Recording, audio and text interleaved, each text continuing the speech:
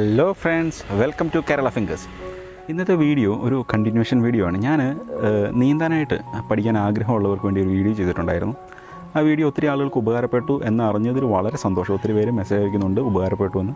അപ്പോൾ ആ വീഡിയോയിൽ വളരെ ഫ്രീക്വൻ്റായിട്ട് വന്നൊരു കമൻ്റാണ് ഈ മുങ്ങി മരിക്കുന്ന ആളുകൾ എന്തുകൊണ്ടാണ് കുറച്ച് കഴിയുമ്പോൾ അവരുടെ ബോഡി പൊങ്ങി വരുന്നതെന്ന്. അപ്പോൾ ഇന്നത്തെ വീഡിയോ അതിനുള്ള ഒരു ഉത്തരമാണ്. അത് ആളുകൾക്ക് അറിയാൻ പാടില്ലാത്ത ഒരാളുകൾക്ക്, നമ്മുടെ ശരീരത്തിന് മരണശേഷം സംഭവിക്കുന്ന കാര്യങ്ങളെക്കുറിച്ചൊരു ധാരണയില്ലാത്ത ആളുകൾക്ക് ഒരു പക്ഷേ ഉപകാരപ്പെട്ടേക്കാം എന്നുള്ള ഒരു ബോധ്യത്തിൽ നിന്നാണ് ഇന്നത്തെ ഈ വീഡിയോ ചെയ്യുന്നത്. അപ്പോൾ നമുക്ക് നേരെ കണ്ടൻറ്റിലേക്ക് കിടക്കാം. ആദ്യമായിട്ട് എങ്ങനെയാണ് മുങ്ങിപ്പോകുന്നതെന്ന് നമുക്കൊന്ന് നോക്കാം. നമ്മുടെ ലങ്സിൽ എയർ ഉള്ളിടത്തോളം കാലം നമ്മൾ മുങ്ങിപ്പോവുകയില്ല. ഇത് ഞാനൊരു വീഡിയോയിൽ ഡെമോൺസ്ട്രേറ്റ് ചെയ്ത് കാണിച്ചിട്ടുണ്ടായിരുന്നു. നമ്മുടെ ലങ്സിലെ എയർ മാറി പകരം വെള്ളം നിറയുമ്പോഴാണ് നമ്മൾ മുങ്ങിപ്പോകുന്നത്. അത് സ്വാഭാവികമായിട്ട് സംഭവിക്കുന്നത് വെള്ളത്തിൽ മുങ്ങി താഴുന്ന അവസരത്തിൽ നമുക്ക് നാച്ചുറലായിട്ട് നമുക്ക് ശ്വാസം എടുക്കാനുള്ള ടെൻഡൻസി ഉണ്ടാവുകയും വെള്ളത്തിനടിയിൽ വെച്ച് തന്നെ ശ്വസിക്കുകയും വെള്ളം നമ്മുടെ ലങ്സിൽ കയറുകയും അങ്ങനെ നമ്മുടെ ശരീരത്തിൻ്റെ ഉള്ളിൽ ലങ്സിൻ്റെ ഉള്ളിൽ വെള്ളം കയറുകയും അങ്ങനെയാണ് നമ്മൾ വെള്ളത്തിൻ്റെ അടിയിലേക്ക് താഴ്ന്നു പോകുന്നത്.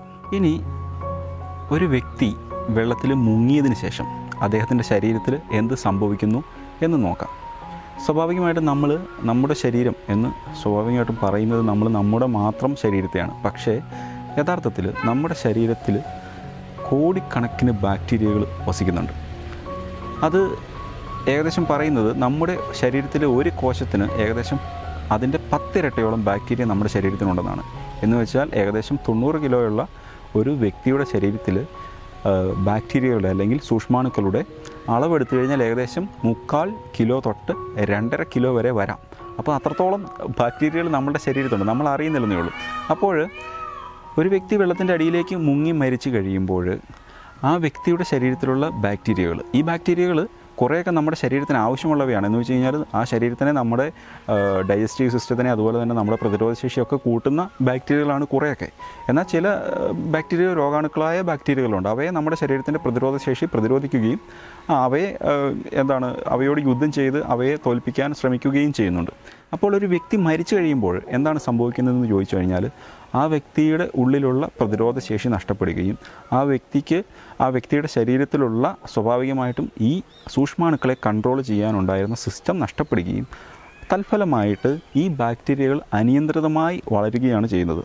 അപ്പോൾ ഏറ്റവും കൂടുതൽ ബാക്ടീരിയകൾ നമ്മുടെ ശരീരത്തിൽ താമസിക്കുന്നതെന്ന് പറയുന്നത് നമ്മുടെ വയറ്റിലാണ്. അപ്പോൾ ഒരു മരിച്ച വ്യക്തിയുടെ ശരീരത്തിൽ ഈ ബാക്ടീരിയകൾ പിന്നെയും വളരുകയും പെരുകുകയും നമ്മുടെ ശരീരത്തിൻ്റെ സെല്ലുകളെ ഇത് ഭക്ഷണമാക്കാൻ തുടങ്ങുകയും ചെയ്യും. ഇപ്പോൾ സ്വാഭാവികമായിട്ട് നമ്മളുടെ ഉള്ളിൽ വരുന്നൊരു സംശയമുണ്ട്.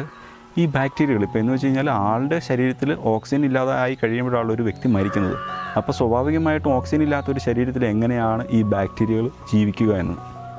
ഈ ബാക്ടീരിയകളുടെ ഒരു രീതി, ബാക്ടീരിയകൾ നമുക്ക് 2 തരത്തിൽ തരംതിരിക്കാം പൊതുവേ. അനറോബിക് ബാക്ടീരിയ ഉണ്ട്, എയറോബിക് ബാക്ടീരിയ ഉണ്ട്. ഇപ്പോൾ ഈ എയറോബിക് ബാക്ടീരിയകൾ സാധാരണഗതിയിൽ ഓക്സിജൻ ഉപയോഗിച്ചിട്ടാണ് ജീവിക്കുന്നത്. എന്നാൽ ഈ അനറോബിക് ബാക്ടീരിയകൾക്ക് ഓക്സിജൻ്റെ ആവശ്യമില്ല. അപ്പോൾ അങ്ങനെയുള്ള ബാക്ടീരിയകളാണ് നമ്മുടെ ശരീരത്തിലുള്ളത്. അത് പല തരത്തിലും പല ടൈപ്പിലുള്ള ബാക്ടീരിയകളുണ്ട്. ഈ ബാക്ടീരിയകൾ നമ്മുടെ ശരീരത്തെ കഴിച്ചു തുടങ്ങി തൽഫലമായിട്ട് സംഭവിക്കുന്നത് ഈ ബാക്ടീരിയകൾ ഇങ്ങനെ പ്രവർത്തിക്കുന്നതിൻ്റെ ഫലമായിട്ട് വിവിധ തരം വാതകങ്ങൾ നമ്മുടെ ശരീരത്തിൻ്റെ ഉള്ളിൽ ഉണ്ടാവും. ഈ വാതകങ്ങൾ ജീവിച്ചിരിക്കുന്ന സമയത്ത് നമ്മുടെ ഈ വാതകങ്ങൾ പലതരത്തിൽ പുറത്തു പോകുന്നുണ്ട്. അപ്പം അതിൻ്റെ ഒരു ഉദാഹരണമാണ് നമ്മളൊക്കെ അറിഞ്ഞ മട്ട് കാണിക്കാതിരിക്കുകയും വേറൊരാൾ ളുടെ ശരീരത്തിൽ നിന്ന് ഇങ്ങനെയൊക്കെ പുറത്തൊക്കെ വരികയൊക്കെ ചെയ്ത് കഴിഞ്ഞാൽ നമ്മൾ മൂക്കൊക്കെ പൊത്തുകയും ഒക്കെ ചെയ്യുന്ന നമ്മുടെ ഈ അധോവായു എന്നൊക്കെ പറയുന്ന സാധനം. അപ്പം ജീവനുള്ള മനുഷ്യരുടെ ശരീരത്തിൽ ഈ ഗ്യാസുകൾ പുറത്തു പോകാൻ പല വഴികളുണ്ട്. പക്ഷേ മരിച്ച ഒരു വ്യക്തിയെ സംബന്ധിച്ചിടത്തോളം ഈ ഗ്യാസുകൾ പുറത്തു പോകാനായിട്ടൊരു വഴിയില്ലാതെ വരികയും സ്വാഭാവികമായിട്ട് സംഭവിക്കുന്നതെന്ന് ചോദിച്ചു കഴിഞ്ഞാൽ ഈ ഗ്യാസ് കെട്ടിക്കിടക്കുകയുമാണ് ചെയ്യുന്നത്. മനുഷ്യൻ്റെ വയറിൻ്റെ ഭാഗത്താണ് ഏറ്റവും കൂടുതൽ ബാക്ടീരിയകൾ കോൺസെൻട്രേറ്റ് ചെയ്തിരിക്കുന്നത്. അതുകൊണ്ട് തന്നെ മരിച്ച ഒരു വ്യക്തിയുടെ ശരീരത്തിൻ്റെ വയറിൻ്റെ ഭാഗം വീർക്കുകയും അവിടെ ഗ്യാസ് കെട്ടിക്കിടക്കുകയും അതിൻ്റെ ഫലമായിട്ട് ആ ശരീരം പതുക്കെ വെള്ളത്തിൽ നിന്ന് പൊങ്ങി വരികയുമാണ് ചെയ്യുന്നത്. അപ്പോൾ ഇങ്ങനെയാണ് മരിച്ച ഒരാൾ കുറച്ച് കഴിഞ്ഞ് മരിക്കുമ്പോൾ താന്നു പോയാലും കുറച്ച് കഴിഞ്ഞ് വെള്ളത്തിൻ്റെ മുകളിലേക്ക് പൊങ്ങി വരികയും ചെയ്യുന്നത്. അപ്പോൾ ഇങ്ങനെ പൊങ്ങി വന്ന ഒരു വ്യക്തിയുടെ ശരീരത്തിൽ ഒത്തിരി ഗ്യാസ് കെട്ടിക്കിടപ്പുണ്ട് എന്ന് പറഞ്ഞല്ലോ. അപ്പോൾ ഈ ഗ്യാസ് ഏതെങ്കിലും വിധത്തിൽ അഴുകിയിട്ടോ അല്ലെങ്കിൽ ഏതെങ്കിലും വിധത്തിൽ ഈ ഗ്യാസ് പുറത്ത് പോയി കഴിഞ്ഞ് കഴിഞ്ഞാൽ ഈ ശരീരം പിന്നെയും വെള്ളത്തിൻ്റെ അടിയിലേക്ക് പോകാനായിട്ടുള്ള സാധ്യതയുണ്ട്.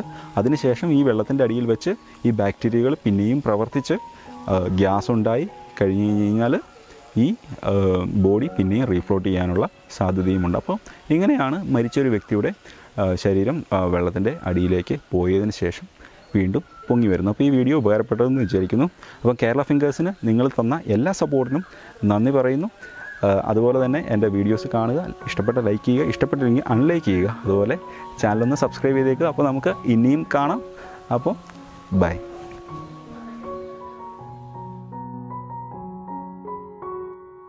അപ്പോൾ സുഹൃത്തുക്കളെ, ഒരു സന്തോഷ വാർത്ത അറിയിക്കാനുണ്ട്. കേരള ഫിംഗേഴ്സ് ചാനൽ 3000 സബ്സ്ക്രൈബേഴ്സ് കഴിഞ്ഞിട്ടുണ്ട്. എൻ്റെ എല്ലാ സബ്സ്ക്രൈബേഴ്സിനോടും അതുപോലെ തന്നെ എൻ്റെ വീഡിയോ കണ്ട എല്ലാ ആളുകളോടും, സബ്സ്ക്രൈബ് ചെയ്ത ആളുകളോടും സബ്സ്ക്രൈബ് ചെയ്യാത്ത ആളുകളോടും ഞാൻ ഒരു വളരെ വലിയ നന്ദി അറിയിക്കുകയാണ്. അതുപോലെ തന്നെ എൻ്റെ എല്ലാ സുഹൃത്തുക്കളോടും എനിക്ക് സപ്പോർട്ട് തരുന്ന എല്ലാവരോടും ഞാൻ നന്ദി അറിയിക്കുകയാണ്. ഒരിക്കലും ഞാൻ പ്രതീക്ഷിച്ചിട്ടുണ്ടായിരുന്നില്ല കേരള ഫിംഗേഴ്സിന് 1000 സബ്സ്ക്രൈബേഴ്സ് കടക്കുമെന്ന്.